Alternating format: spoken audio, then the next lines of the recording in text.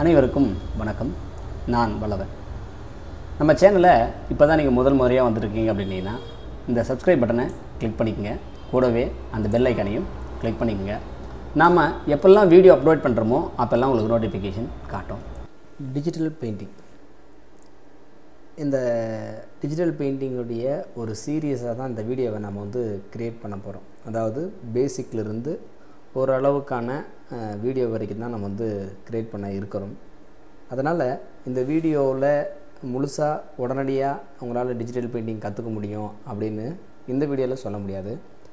இது ஒரு 10 வீடியோவாவோ இல்லை ஒரு 15 வீடியோவாவோ உங்களுக்கு இல்லை மேபி 3 வீடியோவில் கூட இந்த டிஜிட்டல் பெயிண்டிங் கிளாஸ் முடிஞ்சிடலாம். அப்போது இது ஒரு தொடர்ச்சியான வீடியோக்கெலாம் அடுத்தடுத்து வர இருக்கிறது. அதில் இது முதல் பாகம் அப்படின்னு வச்சுக்கோங்க. இந்த பாகத்திலேயே எனக்கு மொத்த டிஜிட்டல் பெயிண்டிங்கும் தெரிஞ்சிடணும் அப்படின்னு நீங்கள் வந்தீங்க அப்படின்னா இந்த வீடியோவை இப்போவே ஸ்கிப் பண்ணிவிடுங்க. ஏன் அப்படின்னா டிஜிட்டல் பெயிண்டிங்குடைய பல்வேறு பரிணாமங்களை அலசி ஆராய்ஞ்சு அதுக்கப்புறம் தான் நம்ம டிஜிட்டல் பெயிண்டிங்னா என்ன அப்படின்றதே போகிறோம். இல்லை நான் ஓரளவுக்கு நாலேஜ் இருக்கக்கூடிய ஆள் தான், அதனால் எனக்கு இந்த வீடியோ தேவையில்லை அப்படின்னு நினைக்கிறவங்க கட்டாயம் ஸ்கிப் பண்ணிடலாம். இல்லை பரவாயில்ல, எனக்கு இது பார்க்குறதுக்கான வாய்ப்புகள் கொஞ்சம் இருக்கட்டும் அப்படின்னு நினச்சிங்க அப்படின்னா இந்த வீடியோவை அடுத்து தொடர்ச்சியாக பார்க்கலாம். ஏன்னா இதோட பேசிக்லேருந்து தான் அந்த வீடியோ தொடங்குது. இப்போது இன்டர்நெட்டில் நாம் டிஜிட்டல் பெயிண்டிங் அப்படின்னு டைப் பண்ணிக்கிறோன்னு வச்சுங்களேன். இங்கே நிறைய ஃபோட்டோஸ் வந்திருக்கும். ஒவ்வொன்றுமே ஒவ்வொரு கேட்டகரி. நீங்கள் பார்த்தீங்கன்னா தெரியும். ஒவ்வொரு ஃபோட்டோக்குமே பல்வேறு வித்தியாசங்கள் இருக்கிறது. எல்லாமே வெவ்வேறு டைப்பில் இருக்கிறது. இந்த மாதிரி இது எல்லாமே பார்த்திங்க அப்படின்னா டிஜிட்டல் பெயிண்டிங் அப்படின்ற ஒரு காமன் செக்டாரில் இங்கே அடங்கிடுது. இப்போ நம்ம கூகுளில் டிஜிட்டல் பெயிண்டிங் அப்படின்னு சர்ச் பண்ணும்போது கிடைக்கக்கூடிய நிறைய படங்கள் எல்லாமே நிறைய கால நேரத்தை தங்களுடைய எடுத்துக்கிட்டு அதுக்கப்புறம் கலைநயத்தோடு உருவாகக்கூடிய இந்த டிஜிட்டல் பெயிண்டிங்கை தான் நம்ம பார்த்துட்ருக்கோம். பெரும்பாலும் இந்த மாதிரியான ஒரு பெயிண்டிங்கை விரும்பக்கூடிய சூழலில் தான் நாம் என்ன பண்ணிகிட்ருக்கோம் இருக்கிறோம். அப்போது இந்த மாதிரியான பெயிண்டிங்ஸ் வரைகிறதுக்கான வழிமுறைகள் என்னென்ன அப்படின்றத தான் நம்ம அடுத்தடுத்து வீடியோக்களை பார்க்க இருக்கிறோம். அப்போது தொடர்ச்சியாக இந்த லெவலுக்கு நம்மளுடைய அந்த பெயிண்டிங் தேவைப்படுது அப்படின்னா இந்த மாதிரியான படங்களை பார்த்து இதே மாதிரியான எஃபெக்ட்டுகளை கொடுத்து நாம் என்ன பண்ண ஆரம்பிக்கணும், பெயிண்டிங்கை ஆரம்பிச்சிடணும். ஓகே, பெயிண்டிங் பண்ணணும் அப்படின்றதுக்கு ஒரு நல்ல விஷயங்களுக்கு முன்னாடி நாம் ஃபோட்டோஷாப்பை முழுசாக நல்லா தெரிஞ்சுக்கணும். ஏன் அப்படின்னா ஃபோட்டோஷாப்பை ஓரளவுக்கு கூட தெரிஞ்சிக்காமல் டைரெக்டாக டிஜிட்டல் பெயிண்டிங் அப்படின்னு வந்துட்டோம் அப்படின்னா சரியாக அதில் நமக்கு அந்த சில விஷயங்கள் புரியறதில்ல. இதற்கு முன்னாடி வீடியோவில் கூட நம்ம என்ன பண்ணியிருக்கோம், சில வீடியோஸை ரெக்கமெண்ட் பண்ணியிருக்கோம். இந்த மாதிரி வீடியோஸ் எல்லாம் இருக்குது, இதெல்லாம் போய் பாருங்கள் அப்படின்னு. நிறைய பேர் வாய்ஸ் இல்லை அதில், அதனால் எனக்கு புரிஞ்சிக்க முடியல அப்படின்னு நிறைய பேர் அதில் கமெண்ட் கூட சொல்லியிருந்தாங்க. பட் வாய்ஸ் இல்லாமல் இருந்தால் கூட அவங்க செய்யக்கூடிய செயலை நாம் வெறுமனே பார்த்துக்கிட்டு இருக்கும்போது நிறைய சிந்தனைகள் நமக்கு வரும். அந்த சிந்தனைகள் நம்ம செயல்படுத்தும் போது அது சரியான வழிமுறைக்கு நம்மளை கொண்டு விடும்.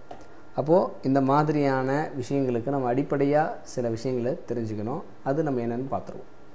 நான் இந்த கிளாஸை ஃபோட்டோஷாப் 7லேருந்து தொடங்கி ஃபோட்டோஷாப் சிசி வரைக்கும் வெவ்வேறு பரிணாமத்தில் இருக்கக்கூடிய விஷயங்களை தான் நம்ம கொஞ்சம் கொஞ்சமாக அலசி ஆராய போகிறோம். நான் ஒரு முழுமையான டிஜிட்டல் வடிவத்தில் இருக்கக்கூடிய படங்களை உங்களுக்கு காட்டலைன்னா கூட டிஜிட்டல் பெயிண்டிங் பண்ணுறதுக்கான வழிமுறை எதுவோ அதை உங்களுக்கு நான் இந்த வீடியோ கட்டாயம் ஃபுல்ஃபில் பண்ணும் அப்படின்னு நான் நினைக்கிறேன். இப்போது ஃபோட்டோஷாப்பை நம்ம பொதுவாக பார்க்குறப்போ ஒரு லேயர் பேலட் இருக்கும். இதை நம்ம சரியாக பயன்படுத்தணும். அதே போல் டூல் பாக்ஸ். இப்போ ஒரு புது ஃபைலை நான் போடும்போது அப்படின்னு பார்த்தீங்கன்னா இப்போ நமக்கு தெரிய வேண்டிய விஷயங்கள் என்னென்ன அப்படின்னு சொல்லிட்டு பார்த்துருவோம்.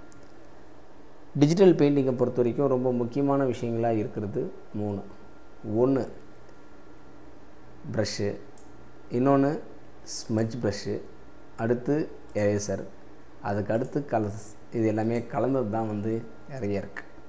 இதில் இந்த ஸ்மஜ் டூலும் ப்ரஷ்ஷு எரேசர்னு சொல்லிட்டு சில விஷயங்களை நாம் திரும்ப பயன்படுத்திக்கிட்டே இருப்போம். அதனுடைய ஃப்ளோ, இந்த ஒப்பாசிட்டி, இந்த மோடு, லேயரில் இருக்கக்கூடிய இந்த மோடு, இது எல்லாமே தான் என்ன பண்ணிடுது, விஷயங்களை மாற்றுது. டிஜிட்டல் பெயிண்டிங் பண்ணணும் அப்படின்னா என்ன பண்ணணும் அப்படின்னா இப்போ எக்ஸாம்பிளுக்கு நாம் ஒரு படம், விஜய் சேதுபதி படம் இருக்குது. இப்போ இந்த படங்களில் இந்த 2 படங்களை நீங்கள் பார்த்தீங்கன்னா தெரியும். இது ஒரு சாதாரண படம். அந்த படத்துடைய ஒரு டிஜிட்டலைஸ் வடிவம் தான் இது ஓரளவுக்கான டிஜிட்டல் தான். இது இன்னும் கூட ரொம்ப நேரம் செலவழித்து திரும்பவும் நாம் ப்ரஷ் பண்ணும்போது என்ன ஆகும் அப்படின்னா இது கரெக்டாக அந்த வடிவத்துக்கு திரும்பவும் வர ஆரம்பிக்கும். அதுக்கு தேவையான அளவுக்கு நாம் அதுக்கு என்னென்ன ப்ரொசீஜர் பண்ணணுமோ அது எல்லாமே வந்து பண்ணிட்டோம் அப்படின்னா இது திரும்பவும் அந்த ப்ரொசீஜருக்கு வர ஆரம்பிச்சிடும். அப்போது நாம் இதுக்கு என்னென்ன ப்ரொசீஜர் இருக்கோ அந்த ப்ரொசீஜர் எல்லாமே திரும்பவும் இன்னொரு தடவை கண்டினியூட்டி பண்ணணும். அப்போ இந்த படம் இன்னும் மெருகு ஏறும். அப்போது மெருகு ஏறக்கூடிய விஷயங்களை தான் நம்ம என்ன பண்ணுறோம், அடுத்தடுத்து செய்கிறதுக்கு காத்துக்கிட்டு இருக்கோம். சரி, இந்த வீடியோவில் டிஜிட்டல் பெயிண்டிங்குடைய பல்வேறு பரிணாமங்களை பற்றி நம்ம பார்த்துட்டோம். இப்போது இதில் ரொம்ப முக்கியமான விஷயங்கள் அப்படின்னா என்ன அப்படின்னா, ஒன்று ஸ்மஜ், ரெண்டாவது ப்ரஷ், மூணாவது எரேசர். இந்த மூணும் அது போக லேயரில் இருக்கக்கூடிய ஒவ்வொரு லேயராக நம்ம உருவாக்கிக்கிட்டே இருக்கிறோம். அது போக ப்ரஷ் டூல் அப்படின்னு நீங்கள் எடுத்துட்டீங்க அப்படின்னா இந்த ப்ரஷ்ஷை ரைட் கிளிக் பண்ணும்போது இருக்கக்கூடிய நிறைய ப்ரஷஸ் இங்கே இருக்குது. இதில் ஸ்பெஷலைஸாக நான் சில ப்ரஷஸ் உங்களுக்கு அடுத்தடுத்த வீடியோக்களில் டவுன்லோடு தரேன். அதே போக இதில் இருக்கக்கூடிய ப்ரஷ்ஷுகளை எப்படி பயன்படுத்துறது அப்படின்றத பற்றி நம்ம பார்க்க இருக்கிறோம்.